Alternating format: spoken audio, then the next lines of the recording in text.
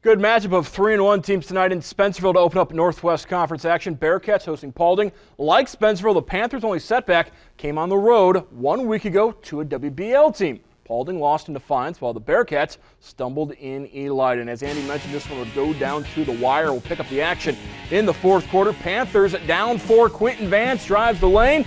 This is off to Julian Salinas. Cuts the lead to 44-42 later in the fourth. Paulding's Hernandez finding Guy Harder for the bucket. Spencerville up by 3. That's Preston Gonzalez, the drop step in the hoop, and it's just a 1-point advantage for Spencerville. Paulding would take the lead, but Bearcats not backing down. Mason Nurse finds the cutting Zach Goki. Spencerville goes back up by 1, 51-50. Panthers retake the lead after a pair of free throws.